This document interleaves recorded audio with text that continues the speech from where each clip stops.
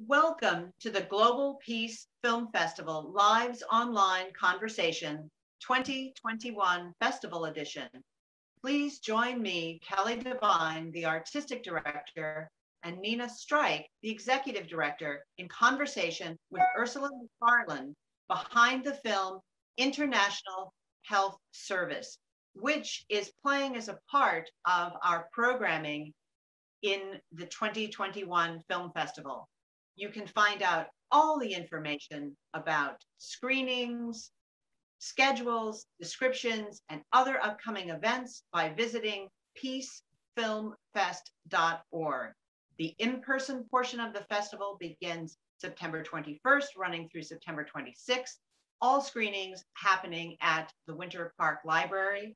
And then our streaming portion of the film festival begins September 27th through October 3rd. And now let's welcome Ursula in conversation. Hello, Ursula. Hi, hello there. Hi. Hi, Ursula. It's good to have you joining us. And you're in Croatia, which is kind of exciting. I'm very fortunate. I'm on vacation, and yeah, behind me there is a boat. So I'm glad you took some time out from your vacation to talk to us today. Oh, honestly, we're just so delighted that our film is being screened as part of your festival, and it means so much to us because it's the reason we make films like this, is to get it out there to a wide audience, and particularly an audience of people who really do care about this, and hopefully, for whom it's going to be meaningful. And we're so delighted. So thank you, really appreciate it. So let's start by telling us a little bit about the film. Well, it's a little film. It's a short film. I'd like to say that it's a little film with a big heart. It's the simplest of films, actually. It's a series of portraits of people who work for the National Health Service in England. And for people who might not know, the National Health Service is a state-owned health service which is free to everybody. Pretty much all its services are free to anybody and everybody. So if you fall sick in the UK, you will get treated at the National Health by the National Health Service. It's under threat of privatization, like many parts of our national services. And I want to fight for it amongst, along with many other people in this country, because I think it's an incredibly precious resource. And anyway, it's a series of portraits of national health workers who are migrants, and migrants make up a huge part of the National Health Service. Without them, we couldn't really, it wouldn't operate. And it's their portraits, it's them literally looking us in the eye to camera, asking us to think a little about them and the lives that they lead and the service that they give to us. And we see their names, we see their job title, and not all of them, but some of them is just a couple of lines that they have said to us about their jobs, their dreams, where they came from, their aspirations, their pain, their struggles, all encapsulated in this very short film with just faces and a few bits of text. Well, as you mentioned, Ursula, as a programmer, I was struck with how much emotion and how much information is packed into this small but very compelling film.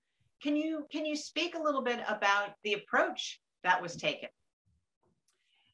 Well, I mean, it's just that, really. I'm a filmmaker. I make lots of different kinds of documentaries, and sometimes, we're always pushing the boat out sort of visually, and sometimes, overcomplicating things. And sometimes I think the best way to project a feeling, something that you want to convey, is to see the human face, because the human face, everything is there. And I think you see amongst these people, there's a wonderful young woman from Eritrea who was forced to leave the country and had to snuck over the border at great risk to herself. There's a woman from Sierra Leone who had to leave her little boy behind when she came to seek a better life. And I think you see everything in those faces. And what we did is we went to University College Hospital in London, which is one of the biggest teaching hospitals in London. And, we know roughly when the shifts come out. And this was during the first lockdown. There was the clap every Thursday night. So we went on the Thursday just before and just after the clap, and we filmed people coming out, and we just said, could you step aside for a few minutes, tell us a little bit about yourself, and we will take your portrait. And that's, you know, a lot of people agreed for us to do that. And so I was thinking to myself, actually, while we're editing it, some of them look so tired. There's just this kind of fatigue on their face, and which I find in a way is a very, I don't know, it's very heartbreaking and heartwarming at the same time, because you know that some of them have worked on wards which were dealing with other kinds of patients which had been repurposed for COVID patients. They'd been enlisted into areas and disciplines that they were not trained for. So amongst all of that, they've been wearing PPE all day long. It's hot, they're sweaty, they've had to change clothes twice a day and, you know, disinfect themselves down. You know, they're absolutely exhausted, and you see that in their faces. And I find that in itself, even without them talking, is to me very moving. So that was, you know, that was the setting for us. And then because, you know, everyone's busy and they all had to go home, we decided not to interview them audio in an audio sense. So then in the 2 or 3 weeks after that, I called them all up and they told me their stories. We were on the phone with some of them for hours. You know, I wished I could have put all of their stories in there, but we thought it was important that the film was short, because sometimes you need brevity in order to make a bigger point. So we tried to just encapsulate some of them with just a few lines about where they came from, but also how this country had treated them. And I didn't say at first that one of my motivations for doing this is, I think, you know, we've lived since the whole Brexit debate, we've lived in a very divided country, and now we're seeing a very kind of ugly rhetoric, which I see, you know, when migrants cross the channel to get to this country. There are people who go to the beaches and hurl abuse at them, and it's something that upsets me so profoundly. We also have a government who actually said, I want to create a hostile environment for migrants. And that was really where this sprung from. And I wanted to say thank you, really, to all the migrant health workers who keep the wards flowing. And, you know, there are doctors, there are surgeons, there are cleaners, there are janitors, there are nurses, many, many nurses from all over the world. And they give us so much. And not only that, they do it with such grace and kindness and dignity and compassion. And that's what I really felt, because all of them, I would say, you know, can you talk to me about whether you've had any hostility since you've been here? Everybody had a story, big or small, but they'd all say, but I am so happy to be here. I'm so happy to have this job. You don't know what it's like in the Philippines, where the hospitals are so crowded and no one can afford to pay for their medicine. You know, we're so lucky to be here. So it was a kind of sobering and saddening, but also very, you know, very inspiring, actually, and joyful thing to meet them and hear their stories. And I suppose in terms of being in your festival, I think that for me just felt like, you know, that perfect mix, because it is hopeful, it is inspirational. Well, we really appreciate that, because I definitely connected with it. And I also, just in listening to you talk, the connection between, because the clap, as you called it, the changing of shifts, that was something happening in New York and throughout the United States. There was this desire, almost in a performative way, and I don't say that to try and put it down, but you know, there was this desire for everyone, even in the little village where I live. Our mayor handed out yards of white ribbon, and we were all asked, since we live in a suburban area, to tie the white ribbon around a light post or a small tree, something visible to say that we were thankful for the work of all those frontline, particularly the frontline health workers. But what your film does, which is so important, is not just to give voice to these people, but to connect it to these larger issues that run contrary to that appreciation of these workers. And I think that's it's remarkable how much you are able to to show that kind of contradiction in, and maintain the dignity and grace and hopefulness that you do in the film. Well, thank you so much, because that's definitely something we tried to do. And actually, there were a lot of nurses around that time saying, thank you very much for clapping, we really appreciate it, but actually what we want is to be paid properly, to not be completely exhausted all the time, to have our mental health taken seriously. I mean, these are things that are not in the film, but I wanted you to look at those lives and say, yeah, so not just this person is working through COVID and doing, working incredibly hard, but also, they've had some nasty neighbors calling them horrible names, and yet still they come to work.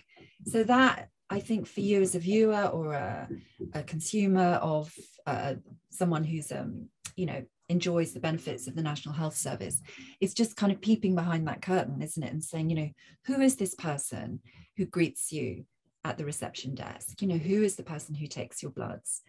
Who is the person who preps you for surgery? They all have stories. I don't know if you know that website and Instagram, Humans of New York, but that was quite inspiring to me, because I just thought, it's just in that one photograph is an entire life. And I think that's what we tried to do, is hint at, just as a viewer, look at that and just think about, who is this person? What did they do to get here? How much did they have to sacrifice? They had to leave a family behind. They had to illegally cross the border where they were, their lives are in danger. And that to me was the most sort of humbling and inspiring thing about it, is knowing what it costs to get them here. The fact they go to work every day, the fact that despite, elements of racist people around and undercurrents of racism, or, blatant racism, they still come to work every day, and they're there to help us. And that was, that really is in a nutshell is why we did it. And and it's not just me, there's a whole team, and Sunita, who runs Gale Force Films, Sasha, Neil, Raghav, such a strong little team. Everybody donated their services for nothing. All of the the editing people. We managed to get a wonderful track from an incredible composer who sadly died, and Sunita and I rang his publicist, his publishers, music publishers, thinking, they're going to want to charge so much money for this. And when we told them what the film was about, they were like, no, we believe in this. This is really important, so you can have this track. So that was really, again, and I, sort of just an example of it being meaningful to people and touching them in some way. Well, and that meaning for people is precisely the mission of Global Peace Film Festival. We try to curate these stories and these experiences that we hope people will take back into their own lives and into their own communities, so that there are models they can put into place, tools they can use, or ideas that can inspire them to make the world a more just and peaceful place. And it seems as though that this film is part of a community effort to do that as well.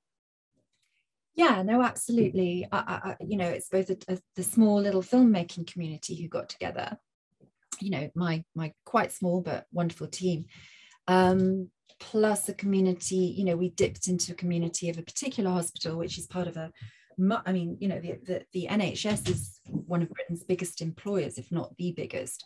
So, it's just one hospital, it's just one city, but, you're part of a much bigger network. And so hopefully somebody could see that who lives in a very tiny town in rural Scotland, but they also use the NHS's services. And I just, healthcare is so fundamental to all of us. All of us get sick or have a baby, or, well, all of us are born, all of us will die. Everybody will use the health service in our own countries, whatever it is. I love our health service. I think it's one of the most precious things we have. And these workers are part of that, sort of the diamond of the National Health Service. So I just hope people watching it just makes them think the next time they go to the doctor's surgery or wherever they happen to go. And, spread a bit of that appreciation to the people around them. So how can the people who watch this film, wait for you to come back. How can the people who watch this film support your effort? In terms of this film, or generally? In terms of this film, and then also address what's next for you, and how people can support your own work. Well, I think it goes back to that thing of don't just, look for the story behind everybody, each and every person. And I think since I've been making documentaries, I made a documentary about abortion once. And after that, I used to think a lot when I was walking down the street, looking at a young woman who might look sad or stressed, thinking, I wonder what you're going through. I wonder if you've just had an abortion, if you're scared, if you're thinking of it. And I think that's the power of filmmaking. It's empathy. And I suppose really boiled down to it, that's what I would hope a film like this does, encourages people to find the empathy that we all have within us, that is crystallized here in something very relatable, which is healthcare, but which also brings in the whole idea of migration. People need to move out of war-torn countries or need to move for economic reasons, and they'll come to a big metropolis like New York or London, and we need them. We need them, not just the health service, transportation, factories, teaching, everything. We need them as much as they need us. And I think that rhetoric is not always examined. It's, oh, they need us, they're going to take away our social services, and, all that kind of things. No, we need them, and here they are. And in this little film, there's some of the most dignified, graceful, lovely, funny, lively, interesting, curious people that you will ever meet. And I hope you just get a little hint of that. Well, that's wonderful, Ursula. And yes, I think anyone who watches this film will be rewarded for having done so. And thank you and your whole team for making it. If you want to learn more about Gale Force Films, please be sure to check out galeforcefilms.co.uk and find out about their future projects, and follow Ursula as well on social media. And remember, if you are looking for information about the upcoming Global Peace Film Festival, please go to peacefilmfest.org. You will find out everything about scheduling, descriptions, and upcoming events as they're announced. And you'll also find out about the screening dates, which are September 21st through September 26th for the in-person portion, and September 27th through October 3rd for the streaming portion. Thank you so much, and we'll see you at the next Glow.